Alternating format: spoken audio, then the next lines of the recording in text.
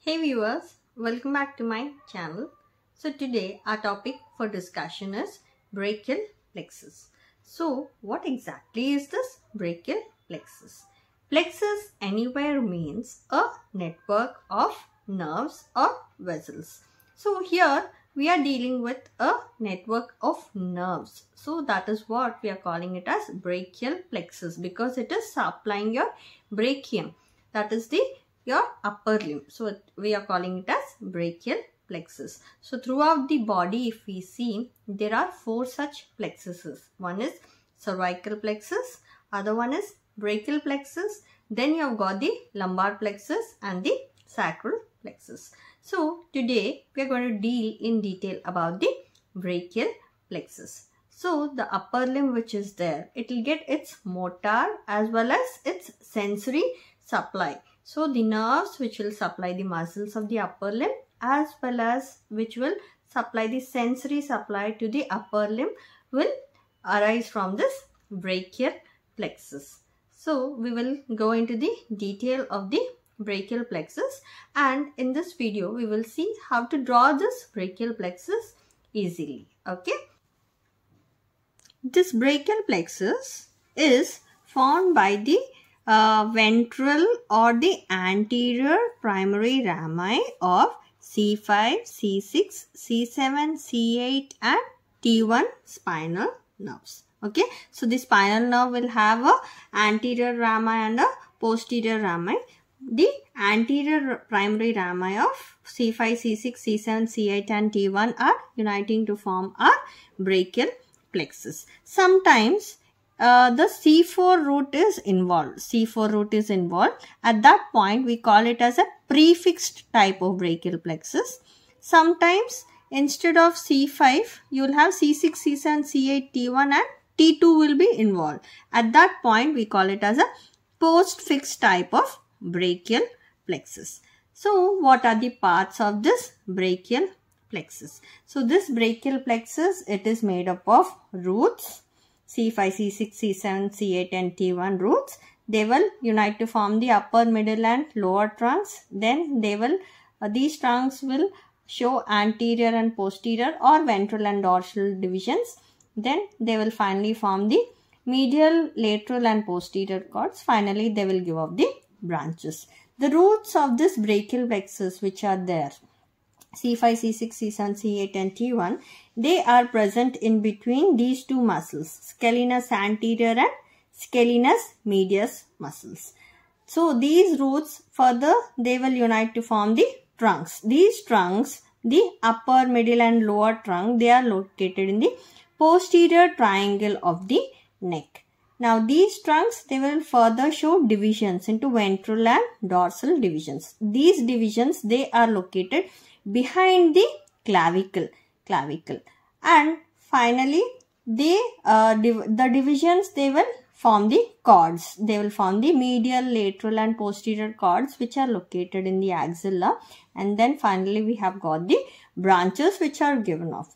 So this clavicle which is there, so the part of the brachial plexus in above the clavicle is called as the supraclavicular part. That will that is the roots and the trunks.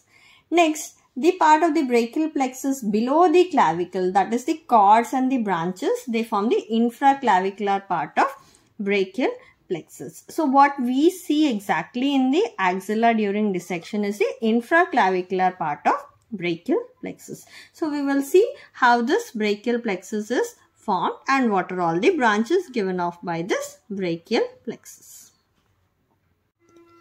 Now let us see the formation of this brachial plexus. So we said anterior primary rami of C5, C6, C7, C8 and T1. Okay. So this is C5, C6, C7, C8 and T1. Okay. So these are the roots. The anterior primary rami of C5, C6, C7, C8 and T1 will form the roots of this brachial plexus. Okay. Now what will happen next? The C5 and C6, the C5 and C6 which is there, they will unite together to form the upper trunk. Upper trunk. C7 will continue as the middle trunk, and C8 and T1 will unite to form the lower trunk. So these are the roots. Okay, next comes the trunks. Okay, so C5 and C6 are uniting to form the upper trunk, and C7 is continuing as the middle trunk, and C8 and T1 are uniting to form the lower trunk. Okay, now what happens next? Now these trunks, they will further divide. They will form the divisions. They will form a ventral division and a dorsal division. Okay. So they will form a ventral division and a dorsal division. Okay. So red is indicating the dorsal division and green is indicating the ventral division. Okay. So next, we've seen the divisions. Next will come the chords. So how are these chords formed? So if you see carefully, these are the green is indicating the ventral division and this is the dorsal division. Okay, here I have drawn the dorsal division here and this is the ventral division. Now if you see carefully, what is happening next is, so the ventral divisions of the upper and middle trunk, okay, they are uniting to form the lateral cord of brachial plexus. Okay. Next, the ventral division of the lower cord which is there, it is continuing as the medial cord of brachial plexus. Now the dorsal divisions of the three cords, upper, middle and lower cord, are forming the posterior cord of brachial plexus. Okay. You understood? The ventral divisions of the upper and middle trunk are uniting to form the lateral cord. So this is the lateral cord of brachial plexus. Okay. The ventral division of the lower trunk is continuing as the medial cord of brachial plexus, and the dorsal divisions of the three cords, they are uniting to form the posterior cord of brachial plexus. Okay. So now what happens next? Now we have seen the cords. Next, these cords will give off the branches. So what are the branches which are given off? So we will use another color for ease. Okay. So the branches given off by the lateral cord, we'll see first. It will give a lateral pectoral nerve and it will give off the musculocutaneous nerve, and finally it will continue as the lateral root of median nerve. Okay. So what are the branches? This is the lateral pectoral nerve. Then you have got the musculocutaneous nerve and lateral root of median nerve. Okay. Those are the branches given off by the lateral cord. Next, we will have a look at the medial cord. So the medial cord will give off a branch which is called as medial pectoral nerve. Okay. Then it will give off medial cutaneous nerve of arm, medial cutaneous nerve of forearm. Okay. And it will give off the medial root of median nerve. So we have got the lateral root of median. So it will give off medial root of median nerve, and then it will continue as the ulnar nerve. Okay. So what are the branches given off by the medial cord? First one is the medial pectoral nerve. Next is the medial cutaneous nerve of arm. Okay. Next branch is medial cutaneous nerve of forearm. Okay.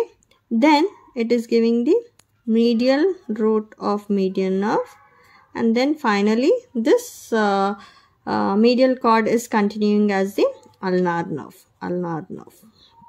Okay, so now this lateral root of median and medial root of median, they will unite to form the median nerve. So this is the formation of the median nerve. Okay, next coming to the branches of the posterior cord. So branches of the posterior cord. First is upper subscapular nerve.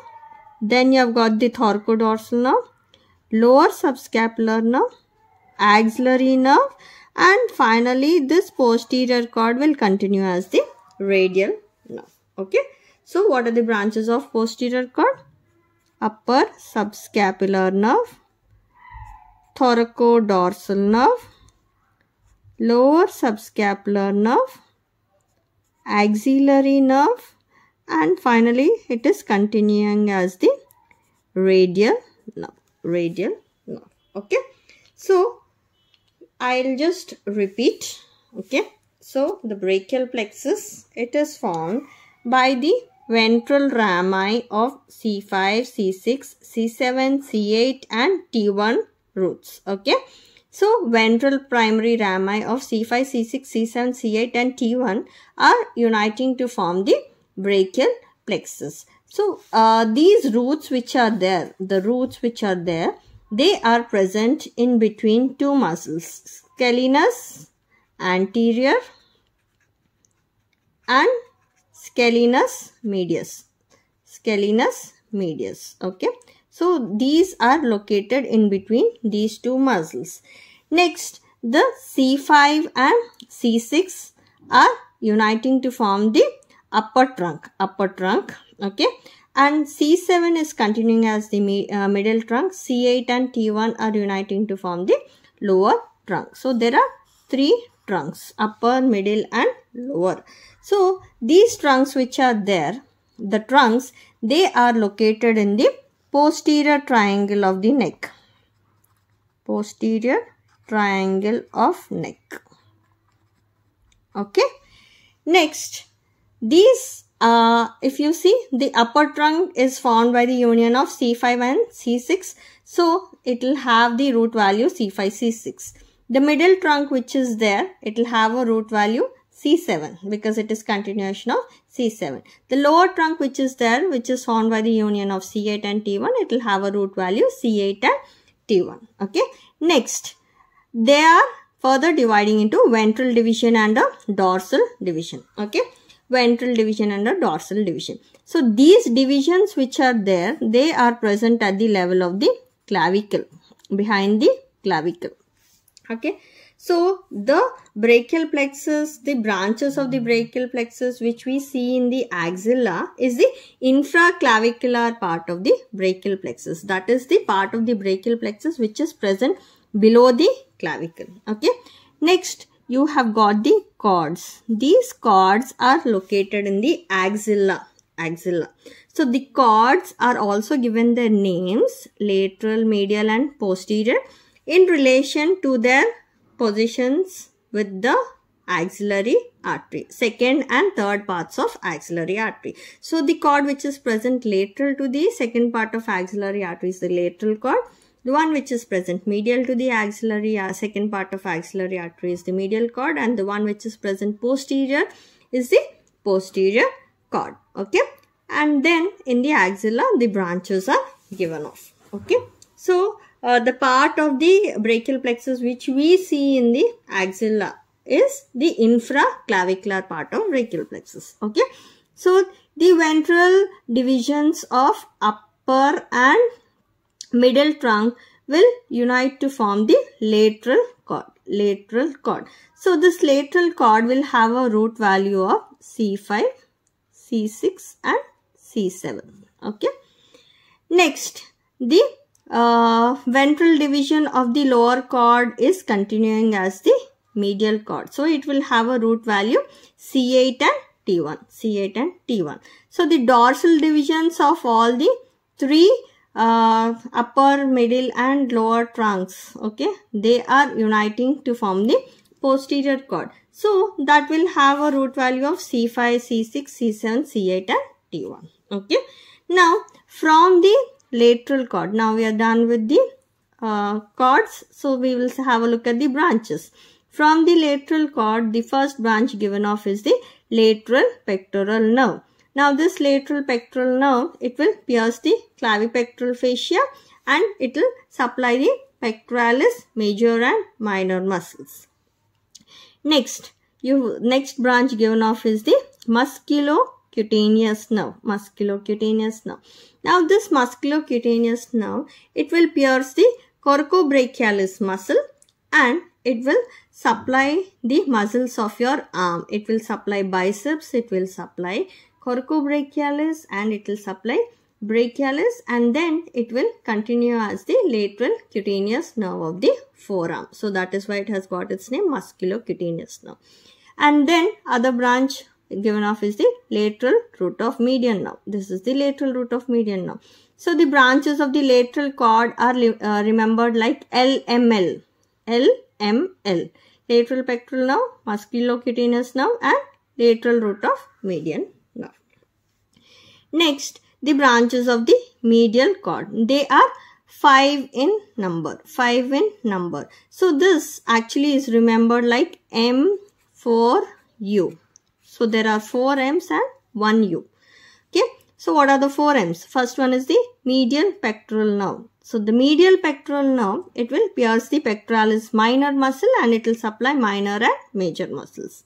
Then you have got the medial cutaneous nerve of arm. So this will give the cutaneous nerve supply to the medial part of your arm. Next branch given out is the medial cutaneous nerve of forearm, which will give the cutaneous nerve supply to the medial half of the forearm. Then you have got the medial root of median nerve. Medial root of median nerve. So this will unite with the lateral root of median nerve to form the median nerve. And finally, the medial cord will continue as the ulnar nerve. This ulnar nerve which is there, it will supply to a few muscles in the forearm, anterior compartment of forearm. So that is, it will supply the medial half of the pronator quadratus and it will supply the flexor carpi ulnaris in the forearm. And then finally its major supply is in your hand. It will supply almost 15 intrinsic muscles of the hand and it will supply the medial 1.5 fingers, cutaneous nerve supply to the medial 1.5 fingers and the medial part of your palm. And of course the dorsum of the medial 1.5 fingers as well. Okay. So that is the ulnar nerve. Next, the branches of the posterior cord. So posterior cord, first branch given off is the upper subscapular nerve. So upper subscapular nerve which is there, it will supply the upper half of subscapularis muscle. Then you have got the thoracodorsal nerve. Thoracodorsal nerve. So this thoracodorsal nerve will supply the latissimus dorsi. Then you have got the lower subscapular nerve which will supply the lower half of the subscapularis muscle and the teres major. And then you have got the axillary nerve which will supply the deltoid muscle and teres major. And finally the posterior cord will continue as the radial nerve. So this radial nerve which is there, it will supply the muscles in the posterior compartment of your arm. Okay. And it supplies the posterior compartment of forearm. And finally it will give cutaneous nerve supply to the dorsum of your hand, that is the lateral 3.5 fingers. Okay. So that is about the radial nerve. Now what about this median nerve which is formed by the union of lateral root of median and medial root of median nerve. So this median nerve which is there, it will supply the muscles of the anterior compartment of forearm. It will supply the superficial as well as the deep muscles except those two which are supplied by the ulnar nerve, and it will supply the cutaneous nerve supply to your palm, that is the lateral half of the palm, and lateral 3.5 fingers, they get the cutaneous nerve supply from this median nerve. And out of the 20 intrinsic muscles in your hand, 15 are supplied by the ulnar nerve and 5 are supplied by the median nerve.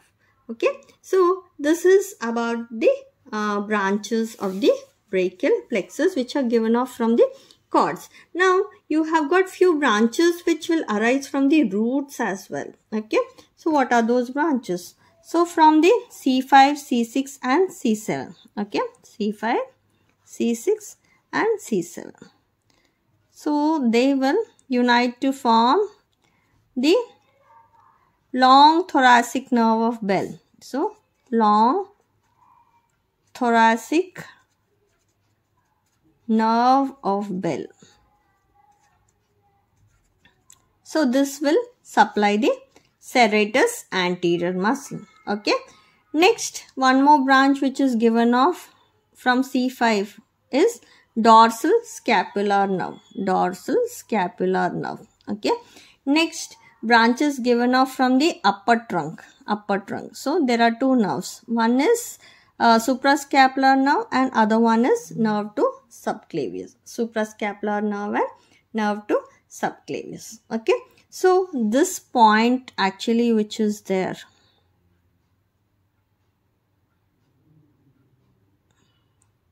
is called as Erb's point. Erb's point, where 6 nerves are actually meeting. Okay. So C5, C6 roots. Then you have got the suprascapular nerve and nerve to subclavius and the ventral and dorsal divisions of the upper trunk. So these 6 nerves, they are uniting at a point which is referred to as Erb's point. Erb's point. Okay. So this is clinically important. When this part gets damaged, it will lead to Erb's paralysis. Erb's paralysis. Okay. So we'll just have a quick review of all the branches once. So the branches from the roots are the dorsal scapular nerve which has got a root value C5. It will supply the rhomboideus muscles and levator scapulae. Then you have got one more branch from the roots, that is long thoracic nerve of bell which has got a root value C5, C6, C7, and this will supply the serratus anterior. And the nerves which will arise from the upper trunk of the brachial plexus are the suprascapular nerve which has got a root value C5 and C6, and this will supply the supraspinatus and infraspinatus muscle. Then you have got the nerve to subclavius which has got a root value C5, C6, and this will supply the subclavius muscle. Okay, and we'll just have a look at the branches also from the cords. The branches from the lateral cord which has got a root value C5, C6, C7. The branches are the lateral pectoral nerve, musculocutaneous nerve and lateral root of median nerve. You remember it like LML. LML. Okay. And branches from the medial cord which has got a root value C8, T1 is the medial pectoral nerve, medial cutaneous nerve of arm, medial cutaneous nerve of forearm, medial root of median and ulnar nerve. This you remember it like M4U. M4U. Okay. And branches of the posterior cord which carries the root value C5, C6, C7, C8, T1 are upper subscapular thoracodorsal nerve, lower subscapular nerve, axillary nerve and radial nerve. Okay. So this you can remember it like ultra or altar. Altar. Okay. Okay. So these are the branches which are given off from the cords of the brachial plexus. Okay. So with this we come to an end of the anatomy of the brachial plexus. So hope you all have enjoyed watching the video. Thank you all for watching the video.